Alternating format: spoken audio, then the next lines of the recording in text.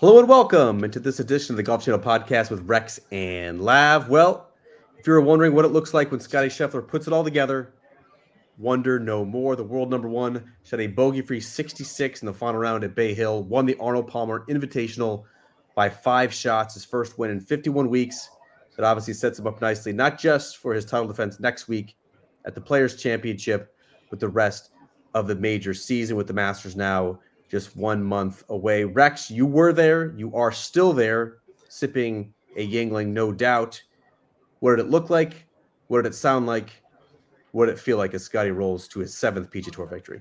I just realized I made a huge tactical error setting up. So the actual media center is just in the next room over. And as we've done this before, you don't want to bother the other guys who are on deadline. So I came into the lunchroom, and apparently there's pizza and beer behind me. So it's going to be a high traffic area. I just realized this is the one place that I probably shouldn't have set up. It was fun. It was fun to watch him, as you said, put it all together. It was fun to kind of write the story, because he sort of hinted on it earlier in the week, just about the idea that I'm going to figure this out because I've decided I'm not going to be perfect. I'm not even going to try to be perfect. And he kind of expanded on that a little bit tonight when I asked him about it. And along the way, along these 12 months, and it is interesting that you just said his first victory since the Players' Championship. He won the Hero. And granted, it's a small field. It's in the Bahamas. First official victory, I should say. It is his first official victory. So I do think you need to say that. But this is, you're right, what it looks. I thought Shane Lowry, who he played with today at Bay Hill, said it best. He goes, he showed us why he's world number one. Rory McIlroy just marveled. He goes, when we all know how good of a ball striker he is. We all know what he can do if you put a golf club in his hand. All I needed to do was figure it out and just putt average. Like, I think we've had this conversation before. It's not like he needed to go out there and be Brad Faxon. He didn't need to go out there and be the world's best putter, just putt average. And today he was much, much better than average, and he wins by 5. So I think he gained 4.5 strokes on the field and won by 5. I don't think those numbers are mutually exclusive. I agree with you. And we now have a large enough sample size that when Scottie Scheffler putts great, not when he putts average, when he putts great, there is no beating him. And in fact, he's probably going to win in a rout as he did on Sunday. This is the 4th time since the beginning of 2022 that Scottie Scheffler for the week has gained more than 4 shots on the field on the greens. His results in those 4 events, Rex: win, win, win, win. I mean, the guy is absolutely lights out. I did think this was kind of surprising just because of what we'd seen from him so far this season. And by all accounts, it has been a pretty solid season. His worst finish was a T17. Still had a boatload of top 10 finishes in the early returns here. But his last tournament was at the Genesis Invitational, where once again, he was first in the field in strokes gained tee degree and last in the field in putting. You talked to him throughout the course of the week. What's the turnaround? Is this just kind of a 1-week aberration, or is the strides that he's been making with Phil Kenyon once they started working together after the Tour Championship last fall kind of starting to pay dividends? I think it's a combination of a couple of different things. I don't want to discredit the work he's doing with Phil Kenyon. I think it's been very, very good. I think the switch to a mallet-headed putter, he started with a new putter this week. Thank you, Rory. Thank you, Rory. Actually, he was asked about that, and he sort of laughed it off. And he pointed out that they had been talking about it internally, Randy Smith, Phil Kenyon, for a long time before Rory brought it up. But he was testing him last summer. But it was, you're right. Like, that was what Rory said in 2 weeks ago. Last start at the Genesis. But man, thankfully, Scottie's not using a mallet, because it actually gives us a chance. Once he puts the mallet in the bag, wins by 5, it blows away Rory. He beat him by 10 shots. Yes, had a chance to win on Sunday, which was very interesting. So I think those two things certainly factor into this. This has been a long process. We have talked about this for pretty much a year now, right? I mean, we know how good of a ball striker he is, and the putting just hasn't been there. And it's not as though it hasn't been great. It's been bad. Like, I went through all of those events since last year, since the Players' Championship, since that victory. And I mean, he's just not losing 0.5 strokes. He's losing 4.5 strokes. He's losing 7 strokes in one tournament. Like, it was bad putting. And so I think this is an indication more, though, than anything he's doing physically, than anything he's doing equipment-wise. I think it was just a mental adjustment that we know Scottie, like, he's a thoughtful guy. And I think he finally wrapped his mind around the idea that he can't get caught up in the outcome. And this is going to sound like the cliche that the sports cliches always are. but he needed to let go of the outcome, and he did that Thursday, and I think that was a key for him. He said he went out and shot 70, felt like he left so many shots out there, but then he and Teddy were standing on the range after the round, and they looked at each other, and they're like, man, I felt like you actually putted pretty well. And I think that's the key when it comes to putting. If you're not one of those Brad Faxons, if you weren't born touched by the hand of God to be able to just hit the putts, if you're not Jordan Spieth, if you don't have that gene, I think you need to wrap your mind around the idea that if I hit a good putt, if I hit the line I was trying to hit and it had the speed that I wanted to, and it just doesn't go in, there's nothing I can do about it. I just need to move on to the next hole. For the perfectionist that is the PGA Tour player, that's really, really hard to do. And I just think he did a better job of that this week. Yeah, so here's a little bit, Rex, of a peek behind the curtain. I sat down with Scottie Scheffler for about 20 minutes on Saturday after his third round at Riviera, trying to do some reporting for a Scottie Scheffler Players Championship preview piece. The premise of the story was not going to be, as you have surmised, an obit to Scottie Scheffler or burying him for what has been his misfortune and misgivings on the green. In fact, it was more glowing than that. It was basically his reflections on the past year, what at this time was a 51-week winless drought, and kind of the bugaboo. There was a couple premises to the piece that unfortunately will probably now never see the light of day on NBCSports.com/golf. One is that there has not been much in Scottie's athletic career that has ever befuddled him. From junior golf to other sports to college, he has always figured out stuff, which is why the putting predicament that he's found himself in has been so maddening to him. As you say, kind of this pursuit of perfection. Well, throughout the history of Scottie Scheffler's golfing life, it's been pretty close to perfection. This is a player who won almost 75% of his junior starts over a decade span. He was a former U.S. junior champion. He was a three-time high school state champion. In college, he nearly won an NCAA championship. He was picked for the Walker Cup team. He won a couple of times. He got through sort of the injuries and the issues that he had with his back in college. Like, he has always come out the other side. And so that's why this has been such a test mentally for him, to have the right perspective, to have the right patience, the right levels of patience, because quite frankly, this was something that he was unaccustomed to.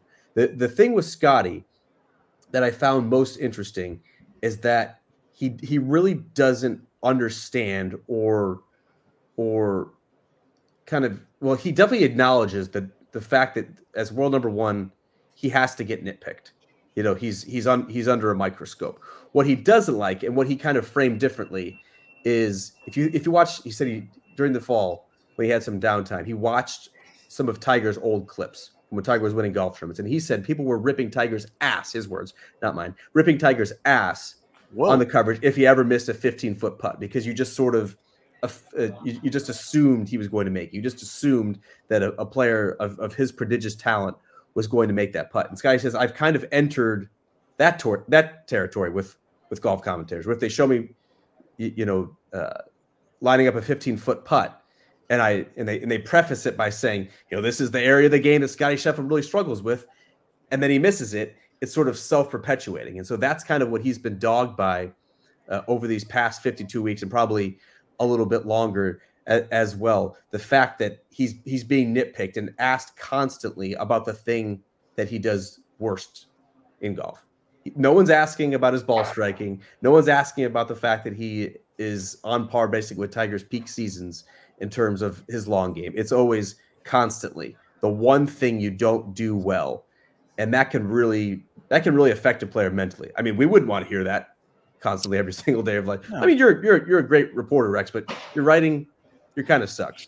Well, Lavender, you can really write, but on TV, you're dreadful. Both of those two things can be true, but to hear them over and over again, it's certainly kind of where the feelings got rubbed a little bit raw for Scottie Scheffler. And I can see that frustration. And I think we have seen bits and pieces of that over the year. And look, I think there's something to be said for there's an ebb and flow to his seasons that are pretty easy to track, right? He always seems to play pretty well at the Waste Management. He always seems to play pretty well here, where he's won twice now at the Arnold Palmer Invitational. Seems to play pretty well at the Players Championship, where, as you pointed out, he's a defending champion. It's those West Coast venues that have POA greens, which, look, they're confusing. It's not Scottie Scheffler's problem. This is a golf problem. It's really, really hard to putt on those greens. And then as we get further north, I'm not talking about Augusta. I'm talking about the venues where you're dealing exclusively with bent greens, and it's a little bit different than what he grew up putting. I think it's a comfort level. Like, I feel like he's pretty comfortable on Bermuda greens. I feel like he's pretty comfortable on the bent greens that are out in Scottsdale, because those are pretty basic, pretty easy to deal with. And he certainly has something for Augusta. So I think there is an ebb and flow to this that explains at least part of it. But I went back just and looked at his, ever since he joined the PGA Tour, every year that he played a full schedule, just once has he ranked inside the top 100 in putting. I don't think he's ever been a great putter, and I don't think he's ever going to be a good putter. I think he still has a chance of being the world number one for a really, really long time, because he hits the ball that well. It almost felt, Rex, like I was being trolled. I mean, Scottie Scheffler made each of his last 23 putts inside 15 feet. A couple weeks ago, that would have seemed unfathomable. A couple of months ago, that would have seemed inconceivable. Last summer, remember Muirfield Village? He gained like 23 shots on the field with his ball striking and lost like 9 on the greens. Like, we'd never seen that great of a disparity. You never would have seen Scottie Scheffler make 23 consecutive putts. He was 15 for 15 today from 15 feet, from inside 15 feet. He made a 34-footer. Like, all the things he had to do today, he did. He looked like the guy that you would expect. Oh, yeah, that's the world number one, because he does everything really, really well. And I kind of used the perfect line, you know, he trying to get away from being perfect, because you would look at today's round, at least statistically, from the outside looking in, and you can make an argument, man, that was a perfect round. No bogeys. Worst part was his approach play. Yeah. I mean, which is crazy. Amazing. I mean, the closest he probably came to a bogey was on 17, and everything was in the bag by then. He had a plug line, just hit this beautiful shot to pretty much tap in range. So it looked like a perfect round from the outside. So I just love sort of the machinations of what's going on inside his head. He looks so calm on the outside, and he looks so put together and at peace with himself. But I think he gave a little bit of a glimpse. You said you hadn't read the transcript yet, but you probably should, because I think he did kind of open up a little bit on what the last year has been like. He's heard everything. He knows better than we do exactly where his shortcomings on. He said he focused on it in the offseason. Whether or not that's going to pay off long term, I think we still need to give it some time. But I think today was a big first step. I didn't cover Tiger's prime in the early 2000s or even that 05 to 07 period. I was just beginning my career when Rory was going on his assault in 2012 and 2014. But listening to Scottie's peers, it's very interesting to hear how they talk about Scottie's play, of how, like, wow, we all know he's at another level ball striking wise. And if he can just make some more putts, like, he's going to do some things that are very, very, very difficult for us to catch. Like, you can hear the level of respect for a man of his immense talent, and how I think everyone, certainly his peers, are kind of dreading that, or I guess they're hoping that this was a 1 week aberration, or they're dreading the fact that, hey, maybe he's actually made some strides on the greens. You look at his stats this week. He was first tee to green. He was first around the green. I think that's one of the things that's kind of overlooked about Scottie Scheffler. He's a big man with very soft hands who can play a ton of really nifty, creative shots around the green. He certainly did that at Bay Hill. He was 5th in putting, but he was 12th in approach play. I don't have the stats in front of me. I have a hard time believing that this was not actually his worst iron performance in months, if not longer. I mean, Scottie's never 12th in the field. And so it was just an absolutely clinical performance. And I'm very curious to see how he follows it up this week at TPC Sawgrass. And I can say, like, I mean, we all watched with great interest today, because Sunday was going to be the day that if there were any shortcomings on the greens, it was going to be glaring today. Like, that's the day we put the microscope down. And if you missed the 5-footer, then everyone's going to say, yep, there it is. We knew it was coming. I don't think there was a putt today that I saw him getting ready to hit that I was like, yep, he's not making this one. Like, I just felt like there was a confidence, there was an air about him. And it's not as though he had been putting great all week. He hadn't been giving strokes away, is essentially what he had been doing. Today just felt like everything came together. One player for whom it did not, even though he did have a chance, was the world number 2, the guy who's actually closest to overtaking Scottie Scheffler in the world rankings, however you still feel about the world rankings, but Rory actually needed a little bit of a rally on the back nine just to close with 76, just to finish in a tie for 21st. He hit only 40 of 72 greens, which was almost last in the field in approach play. When we did the preview podcast, Rex, on Wednesday, we kind of prefaced it by saying, hey, we're willing to give Rory a little bit of grace here. He doesn't typically play well on the West Coast. He almost had the doubleheader in Dubai to start the year. But if he does not play well at Bay Hill, that's when you can kind of sound the alarms a little bit, which is 2 tournament starts remaining until, at least for him, the year's first major. Where are you now on the Rory stress-o-meter? I found it interesting that he talked about his driving. He was second in the field, strokes gained tee to green, just behind Scottie Scheffler. So he has a lot of confidence there, and he almost had a bit of a chip on his shoulder when he said, let me guess, I led the field again off the tee. Well, he didn't, but he was really, really close because he knows how well he's driving the ball. And normally when Rory's driving the ball, well, everything else flows. Like everything else falls in behind his driver. I think it was more his iron play, and he seems to have a case of a lot of pulls with his irons. And he talked about the idea that he's got 3 days going into next week's Players Championship to figure it out. The good news is TPC Sawgrass is a really, really tough driving test, and he feels like he can pick up a lot of strokes there.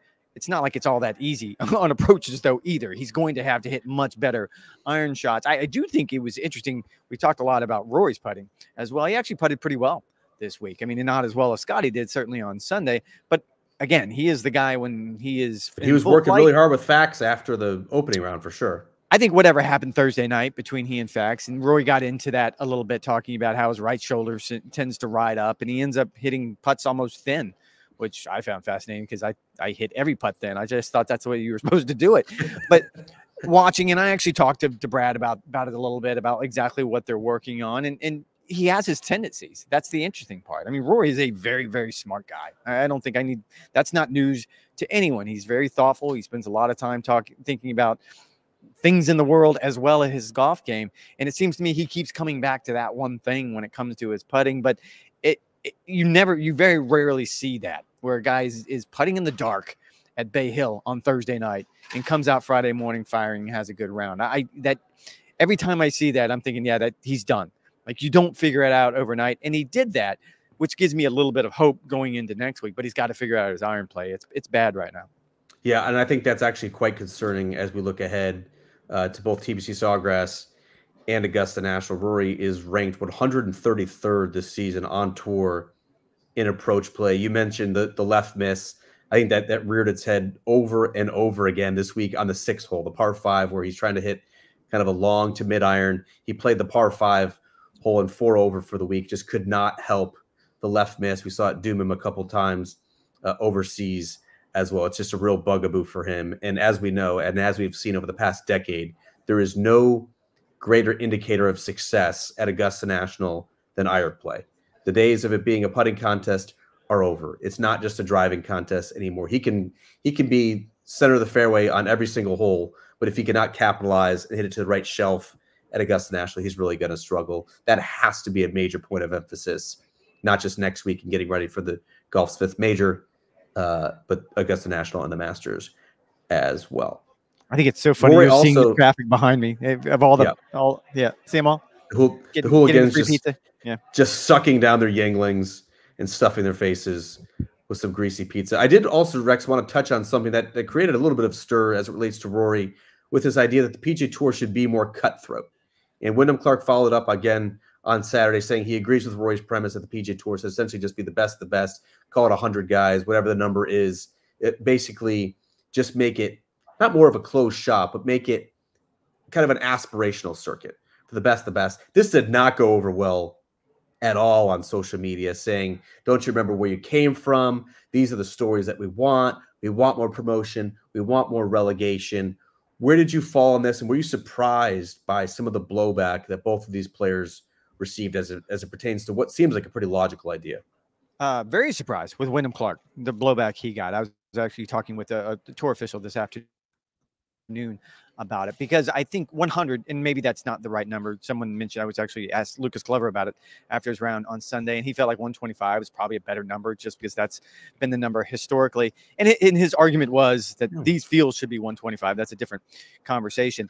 I actually think Wyndham had thought this through, and I understand where he was coming from. I think the blowback came from the idea that someone posted that he was outside the top 100, 18 months ago, right before he won the Wells Fargo.